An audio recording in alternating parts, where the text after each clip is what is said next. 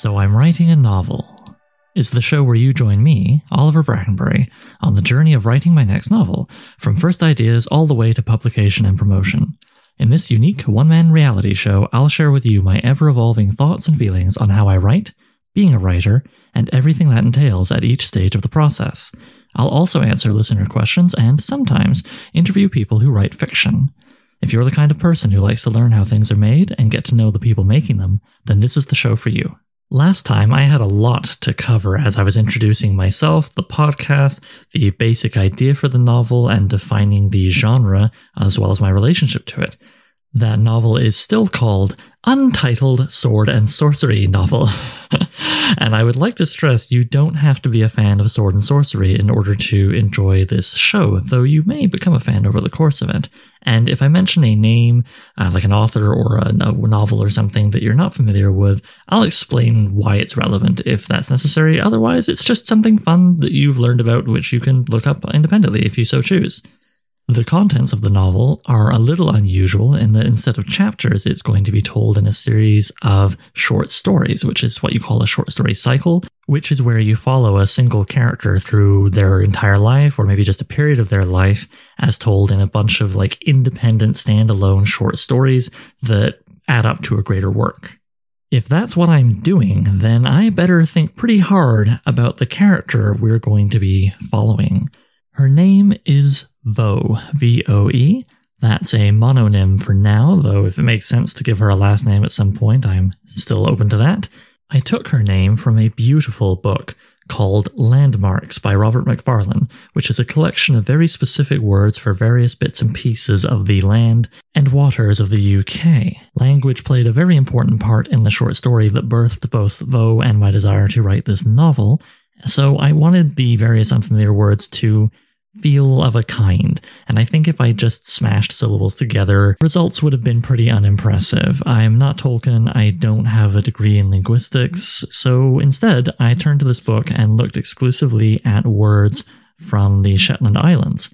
Voe is a Shetland word meaning inlet or arm of the sea. Thinking about her physical strength and the fact that her mother is a blacksmith and she also knows some smithing, plus, growing up on an island, I don't know, arm of the sea. I just really like that. It feels very romantic. I also just like the sound. Voe. It's kind of pleasurable to say, and I think it sounds suitably like the name of a hero in a sword and sorcery story, even though most sword and sorcery characters I'm familiar with have names with 2 or 3 syllables. Conan, Kothar, Elric, Fafur, Dejirel, Ojuri, Imaro, and so on. By comparison to them, Voe feels kind of humble, which I'm here for given the very humble working class kind of vibe that birthed her originally. Honestly, Voe is a character who arguably I've written variations of 2 times before. Really, the absolute ground zero for me thinking about Voe was me looking at Norman Rockwell's painting, Rosie the Riveter. We've all seen it with her big rivet gun across her legs, sort of powerful arms and whatnot underneath a jumpsuit. And her just kind of looking pretty chill while she eats her lunch. It must be 9 or 10 years ago now. I remember looking at the painting and just having a very powerful feeling of wanting to know her better, to see her in action, to, her daily routines, in a sense, started bubbling up in my head, or of course my imagination of her daily routines, and so on and so forth. This went into the soup along with a whole bunch of other stuff I was thinking about when I decided to write the script for a horror film called Knife Factory. In it, Rosalind, as Rosie became, was a pivotal character who looked more or less like she did in the painting, maybe even bigger and stronger, as that was very important, her physical strength as well as her moral strength. And she was kind of the villain you can root for, a sympathetic villain, in a story about essentially a kind of Flint, Michigan-ish near-future town where, Amazon, in quotation marks, has started to kill Walmart, in quotation marks, which in turn has long been killing all the decent jobs, anything with a union or what have you, in that town, except for the titular knife factory. When it sounds like maybe the factory will be sold and dismantled, workers, led by their foreman, Rosalind, use what they think is an ancient ritual involving blood sacrifice to try and secure indefinite job security. Yeah, so Rosalind, she's big, physically strong, working class, and makes things with her hands. She's also caring, capable of violence, and a little naive. This was one of my earliest screenplays, and like most screenplays, it did not get produced. Oh well. A few years go by, and I'm working on my first novel, Junkyard Leopard, which stars a young woman named Mary who definitely carries some traits over. She's tall but not big, because that's the physical side, I guess. She's no Rosie the Riveter in that sense. And she's very naive, overwhelmed easily, mentally unwell, really, traumatized by capitalism. But like Rosalind, she's working class and suffers from actual economic anxiety. That phrase has been so polluted, unfortunately. But yeah, she's genuinely very concerned about her finances and her future that way. And her serial-killing alter ego certainly is also a creature of violence. Both Rosalind and the figure are quite happy to use brute violence to resolve some issues. And of course, also, this is another horror story. Lucky me, this novel gets published and people read it. Hurrah! And if you want to get your own copy, just put Junkyard Leopard into Amazon and you should be able to find it in softcover and ebook formats. So yeah, that's cool. Okay, and that got out into the world, that sort of filtered expression of Rosie the Riveter in my mind. So I'm done, right? Well, that's what I figure. For a while, I focus on very different characters in other stories for a while. But then in June of 2019, I want to write a sword and sorcery short story. And I'm seeing like a dirty thief kind of character, and I want to give him an opposite number who's very different to him. And oh, there she is again. A Rosie the Riveter type wanders into my field of view. Except this time, she's very young, like Mary. And she's very big and physically strong and present, like Rosie the Riveter, like Rosalind in Knife Factory. And I just kind of sketched some stuff down off the top of my dome. She's impatient. She's a warrior, a thrill seeker, an athlete, daring. She's a carouser. She needs an exciting reason to do something. Maybe as a nod to Conan, I make her a blacksmith's daughter, because I read in one of the stories that he was a blacksmith's son, although I forget which one it was. And yeah, whatever. Let's just go, man. Let's not overthink it too hard. Especially since Rosalind didn't actually make it out into the world, really. Only maybe a couple dozen people ever read that story. And Mary, this isn't Mary. This isn't timid or whatever, or a psychopath murderer on the other side there. This is someone very, very different, full of adventure and self-determination. This is a sword and sorcery hero, which is being designed almost entirely in opposition to the thief character. He's a homebody. She wants to travel. He's very cynical. She's very not. Yeah, okay, sure.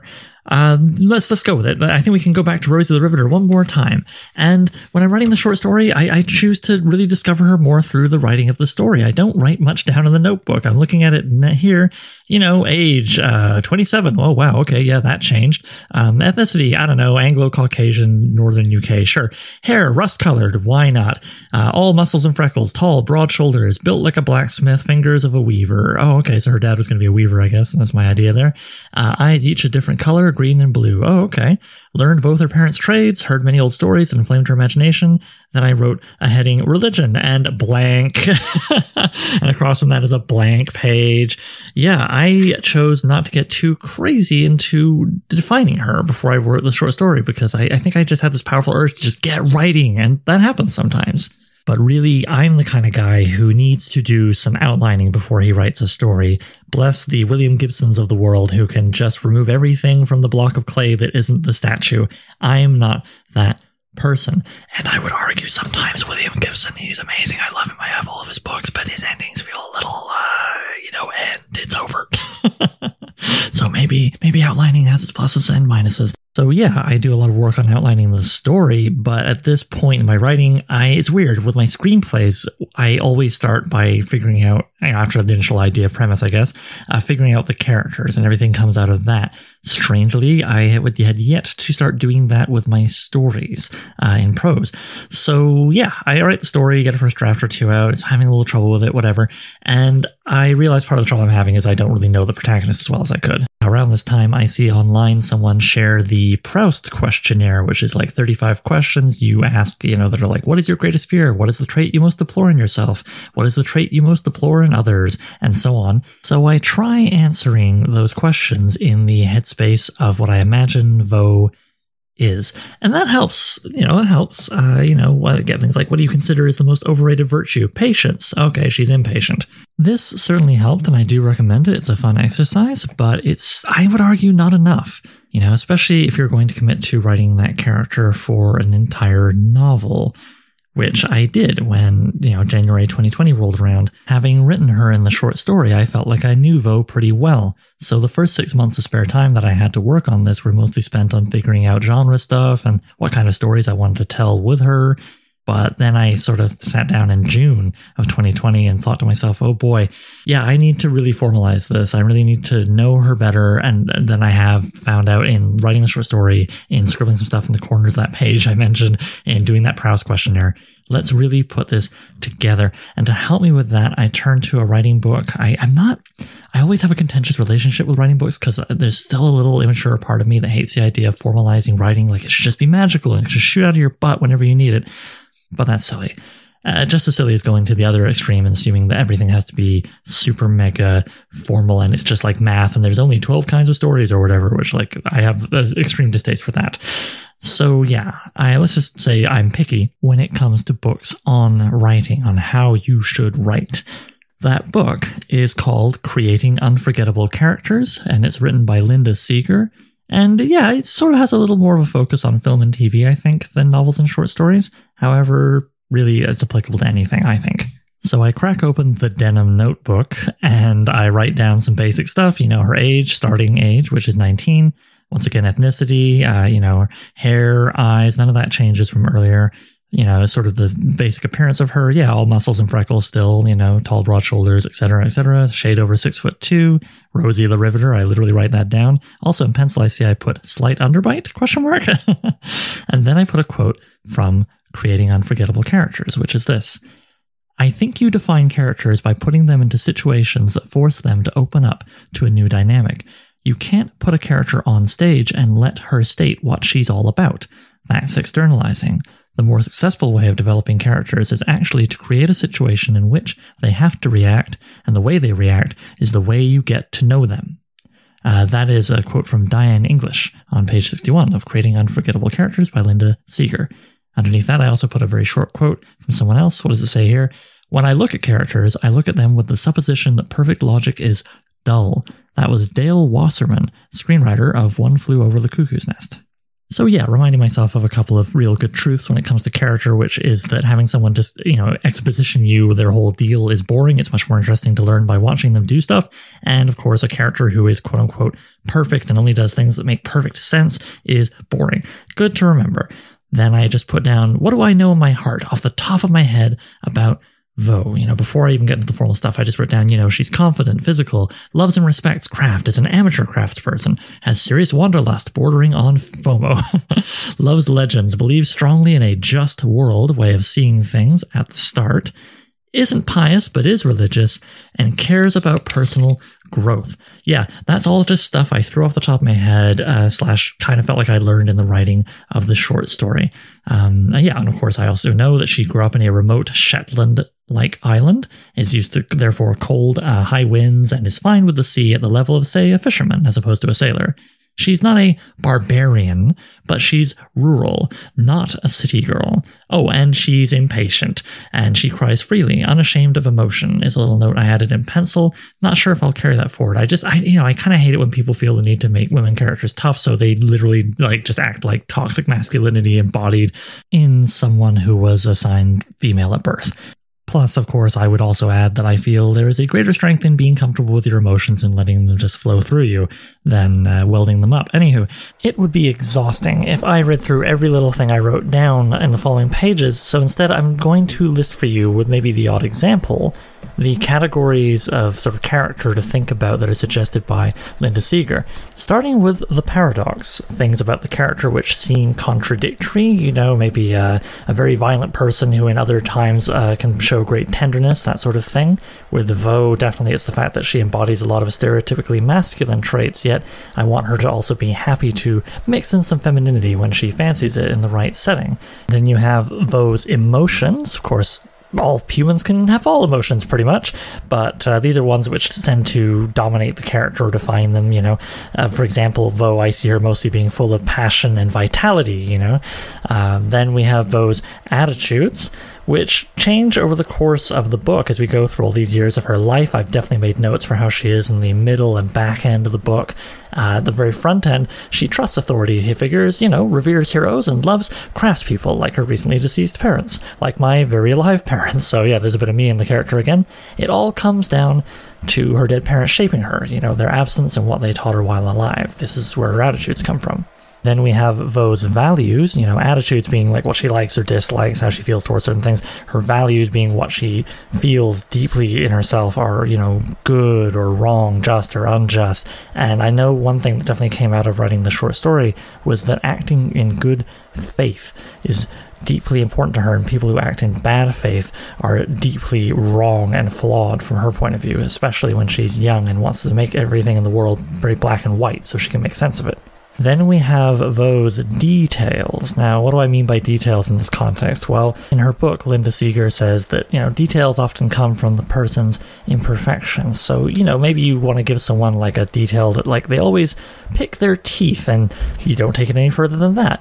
But maybe it comes from an imperfection, like the person is very fussy about their appearance, very worried how others see them. With Vo, as she is at the beginning of the book, for about the first third, I decided, okay, well, what qualities, what imperfections, whatever, could drive these details? Impatience, naive at first, prone to black and white thinking, and that led me down to, perhaps her details are that she tosses around heavy-handed judgments like candy, all case closed, or she always races ahead of a guide because she just wants to friggin' get there, and that kind of thing. Then we come to a category that can be very contentious for writers, especially when you're starting out, which is backstory. Oh boy, how much backstory do you have to write? Do you need to know who the person's dentist was when they were 11? Do you need to write out like basically a novel about them before you write the novel about them? No. In short, you do not. Doing that kind of thing is creating a lot of extra work for yourself. Also, you might be caging yourself in so that it's harder for you to discover who the character is through the act of writing, just as the reader can discover through act of reading. Because, I can't have her do X, Y, Z because I already wrote down in the background that she would never do that. Oh no. There's a quote from the book, Linda Seeger's book. She says, as a developed writer, you must know certain things to get started, but you discover who the character is by throwing them into situations. In that sense, can better understand what a writer means when they say, the character revealed themselves over the course of the story. They just came to me. Like, they're probably not actually talking about sort of magical manna from heaven inspiration. They're talking about how, as they kept pushing the character forward into various situations, it allowed them to better understand, like, what they might do and to come up with ideas along the way. Vo is a sword and sorcery hero, moving forward into a series of sword and sorcery stories. So I especially do not feel the need to write out a huge backstory for her, as those kinds of characters don't ever really have them. I'm making a broad sweeping comment, but the big ones, not so much. Good old Conan, he came from the north from a place called Samaria. You learn a little bit about his religion at one point, which I'll get into a second, and not much else. Really, and that's fine. You find out who he is by watching him move forward. With Vo, I know she's raised on stories. I know her parents were craftspeople. Her mom was a blacksmith, which is part of why I have Vo herself wield a hammer in war, as her mother did in craft. And she comes from this island, and, the island shaped her a bit. So, whatever, man, let's just keep going. We have psychology, which is more than just how did your parents shape you, but as it's written in Linda Seeger's book, it, seems to mostly center around that. I've already discussed it with Vo here. They told her stories, they taught her craft, and so on. Finally, we have religion. Now, I just mentioned Conan and, the fact that he worships Crom, or his people worship Crom, and, he's all about self-reliance and being kind of an outsider, and so is his god, who gives you life. What more do you want? He won't help you. Don't bother praying. It's up to you to figure out what you're doing with the life he gave you. What kind of religion could shape Vo into the person she is? I must admit, I don't entirely have an answer for that yet. I'm not even sure if religion will be a major part of her life. That's something I've decided to kind of kick the can down the road a little bit and figure out as I put her through stories where religion is more or less relevant. Though I do rather like the idea of a monotheistic, probably female god, great gardener in the sky kind of thing. I really like the idea of a god as a gardener and having that being an organizing metaphor for all the ways that things in the world do or do not make sense. Paradox, emotions, attitudes, values, details, background, psychology, and religion. There's more in Linda Seeger's book, which I continue to recommend. There's more you can write. Always there's more you can write. Certainly I've considered things like, what is there of me in the character? What is there of other people I know in the character? Or even things I've kind of lifted in my mind intentionally or unintentionally from other things I've read or seen in movies, which, as long as it's just like a little aspect here and there, is fine. You're going to borrow or steal, as people like to say of all artists, from other works. You can't help but be influenced by other things. Just don't, plagiarize or copy-paste the whole shebang. There's also how Vo may evolve and how a lot of sword and sorcery heroes don't, which is kind of the appeal for some readers. That said, Fafford and Graham Mouser, Fritz Leiber's characters, who are definitely, I think, two of the biggest ones in the genre, they get older and they change, especially in the last two books in their series. Do I like Vo? Yes. I don't think I have to, but it doesn't hurt. And am I rooting for her? Yes. Don't think I have to, but it doesn't hurt. One of the most complained about notes that screenwriters get is, can you make the character more likable? And I feel like there's a whole essay on that. However, in short, I would just remind anyone listening who's worried, is my character I'm working on likable enough? Think about the 1180 billion times you have consumed a story starring someone you would never want to hang out with. Likable isn't the thing. Interesting, compelling, these are the things. And I think Vo is interesting and compelling, I hope. Okay, you can tell I got a little unsure there as I'm saying this to an audience. God damn it, I know Vo is interesting and compelling, by which I mean I find her interesting and compelling, and that's good enough.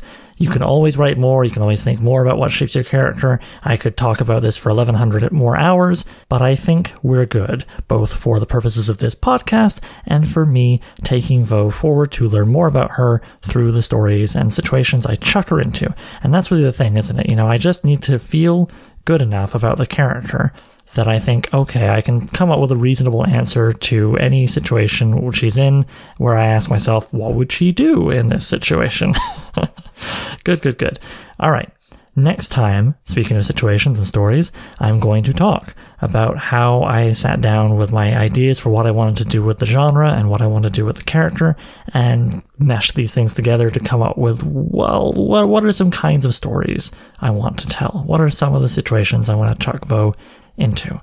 Okay, time for a listener question. This one comes from the capital of Canada, Ottawa. Hi, this is Gloria Guns, longtime follower of your work and first-time question asker. I admire the way that you've been able to ask for feedback on your work, and I'm wondering, do you have any tips to share about how to seek feedback and, also importantly, how to gracefully receive constructive criticism about your work? Thanks, Gloria, and also thank you for the great music for the podcast. I can't stress enough, it's so much better because of that. Asking people to give you feedback on your work can be kind of awkward, in particular because it makes a lot of people feel really put on the spot, and they start worrying like, if I say anything too negative, will the writer react poorly? How fast am I going to get this back to them? And what if I just don't feel like it? How do I refuse them? For me, as a writer who likes to get feedback at many stages of his projects, it was a real game changer to just try and remember all the stuff I mentioned to you right now and, putting myself in the shoes of the listener. And so I was like, okay, I'm going to give people like a little 3-point guarantee.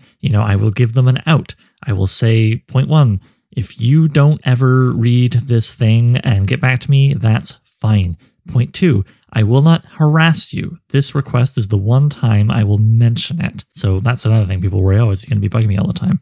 And finally, I would say, if you do get back to me, however, of course, I would love to hear your thoughts. Don't worry, I have a mature relationship with constructive criticism. Putting in this little 3-point guarantee, as I would jokingly refer to it, made me feel better about asking, and I believe made other people feel better about being asked. A few of them did get back to me and say as much, so hey, there you go. 2 important things to remember if you take this approach and use it yourself, which obviously you're welcome to do. Actually not bugging the person about, have you read it? Have you read it? Like, you got to keep your word about that promise. And actually not doing it will build credibility. There has been more than one occasion where, because I stuck to my words and my little guarantee, a person who didn't help me out with that first request because they got busy, whatever, who cares? They owe you nothing. Let's remember that. They owe you nothing unless you're paying them, but that's a whole other relationship, of course. They believed me when I sent them another request down the line, and they were like, yeah, he isn't going to bug me. And yeah, he's probably therefore going to follow through on the other stuff about like having a mature relationship with constructive criticism. Okay. And then they came back and they helped me out. So hey, it worked out, right? Something I still struggle with, even now with my little guarantee and feeling much better about asking for help, is not letting anxiety make me overdo it.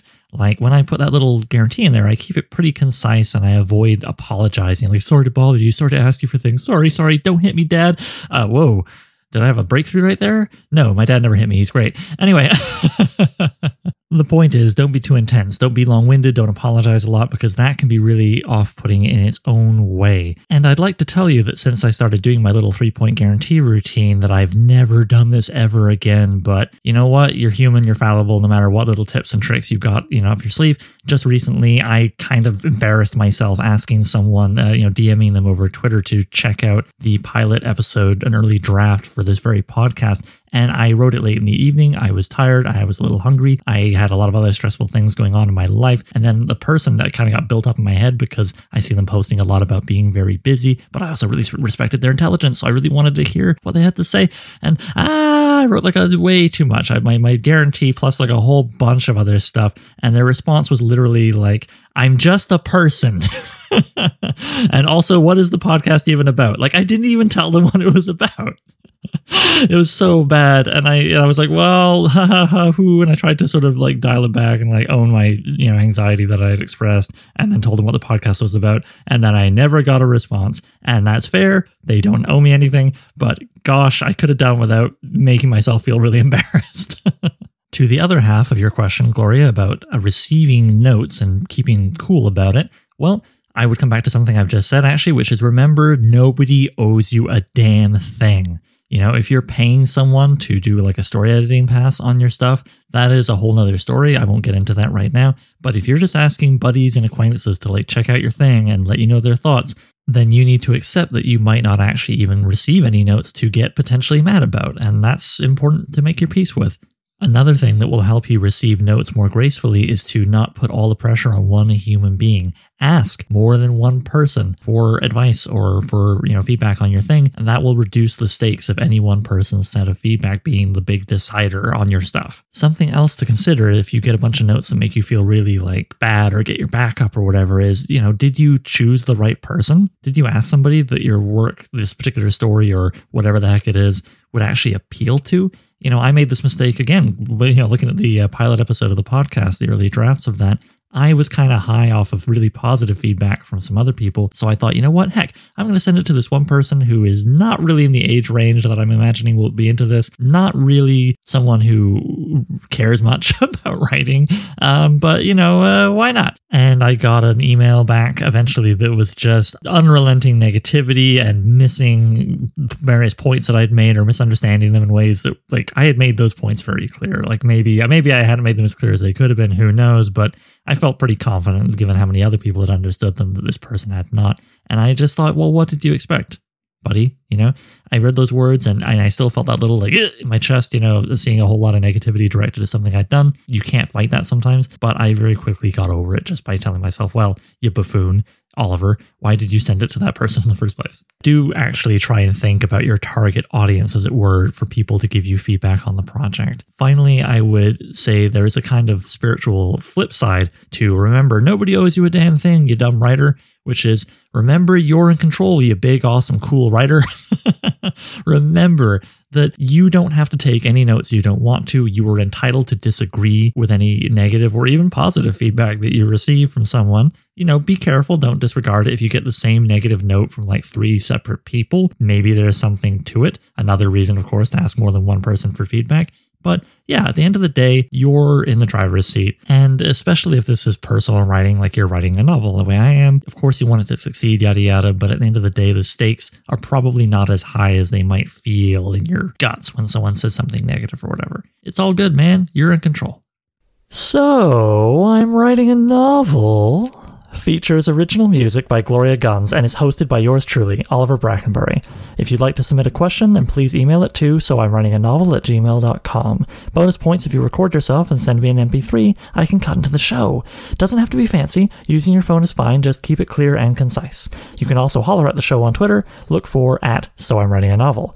Please consider sharing the show with anybody who might like it, leaving a review on iTunes, and checking out patreon.com/soimwritinganovel. Patrons get to be thanked in the final novel, listen to episodes of the podcast a week early, and even enjoy a bonus podcast called So I Wrote a Novel, where I read and comment on chapters of my previous works, starting with my first novel, Junkyard Leopard. Thanks for hanging out with me, and I'll see you soon.